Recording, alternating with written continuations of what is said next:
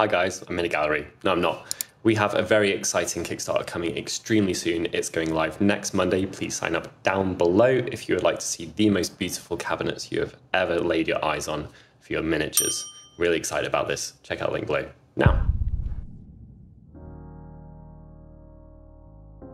Alright, so here we have the initially primed model. I've got about 4 hours to get into the best standard possible. I've not tried to hit everywhere with a primer. I'll catch those with the airbrush or the brush. The recessed areas are not going to get the most physical painting anyway, as in they don't stick out, so they won't get scraped bunny ears by dry brushing. So yeah, I'm just going to fill in the gaps with the airbrush and we have to go. And then we just stop being scared of our model, get some zenithal priming down, and things will feel a little bit more healthy. Not very much time though, so that's the main issue. I don't want to do anything that I have to reverse, so we're going to be doing the basics solidly, and then probably putting down a wash or something like that, spending some time on the base and on the face. The face is still blue tacked, so it should be easy to pull it off.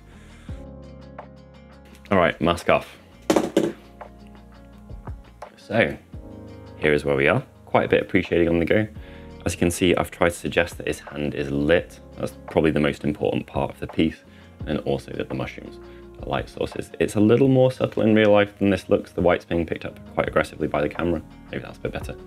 Anyway, yeah, got our colors down, kind of got some purple vibes going on from below, which is what we did with the rest of the army. So now it's time to start putting some colors down.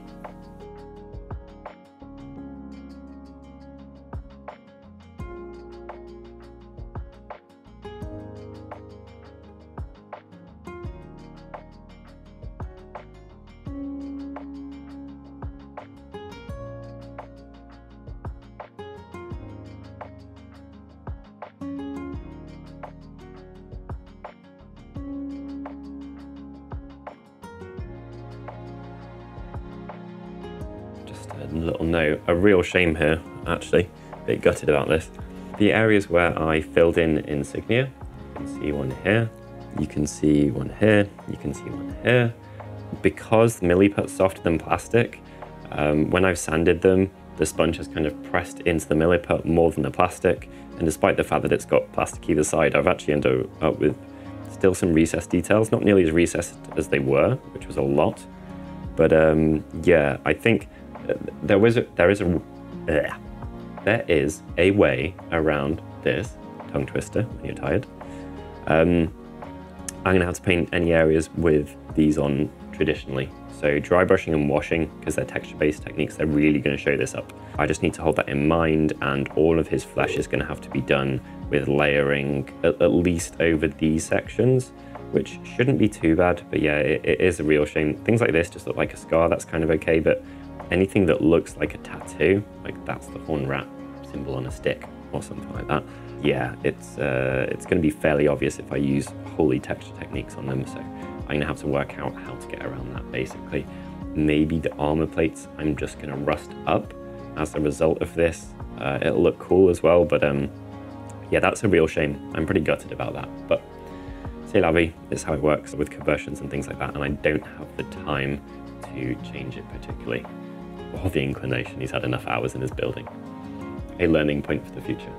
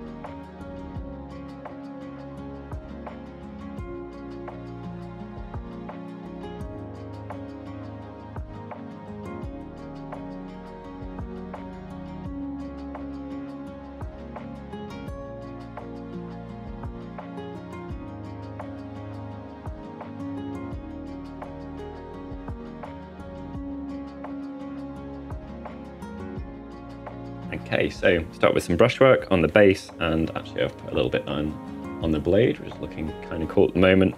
Time to make a bit of a start on the wings. I think I'm just going to go with a fade from, you know, inside to outside and then block out the ribs.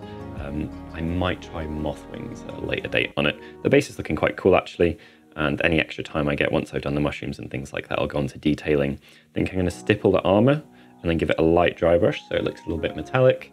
And same for the fur, we'll give it a dry brush, and then the entire thing's not had a wash on it yet, which is very weird for me. So we'll be putting down some washes in different places. The tail, I think it's gonna have to come to the event blue tagged, which is awful, but I don't want to glue it on and then have it permanently in the way. It does add a lot to what's going on. Obviously it needs washing because it's quite a bit paler than the rest of him now, which it's not been hit as heavily with the glazy colors from below, but it should look pretty tasty when it's all done. All right then, yeah, final straight. We've got like 40 more minutes. Let's do our best. Okay, so there are a few mistakes I made in this, rookie ones, especially when you're really tired. It's worth front loading the tasks that require precision as early as possible, because you're just going to get worse and worse and worse. More on that shortly. So you can see I'm moving around the model. I'm trying to cover the bits that have got the biggest, most messy tasks first. That is sensible, but there's definitely some key things that I should have done earlier and left, you know, like blocking in and washing and stuff like that until the end.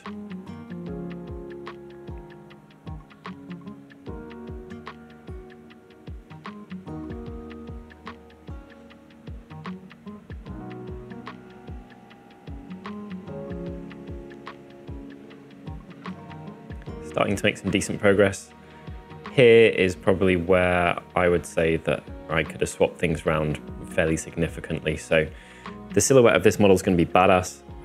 The wings get a huge amount of attention, and the way that I'm trying to get away with this piece done in a fast fashion is this step you can see here. So these veins, or whatever you'd call them, that are running along the wings, not only is the silhouette super recognizable, but they are really dark on a really light background. They were horrible to paint when I was tired, like really, really, really bad. And because the wings are completely separate from the rest of it, I could have absolutely just, you know, left this and had it done way, way, way earlier and then done basic tasks after that. But, you know, you live and learn. So yeah, you can see it's all easy stuff here. I could have done this right towards the start of it and hated my life a little bit less. He does look great though, and the silhouette really, really does work.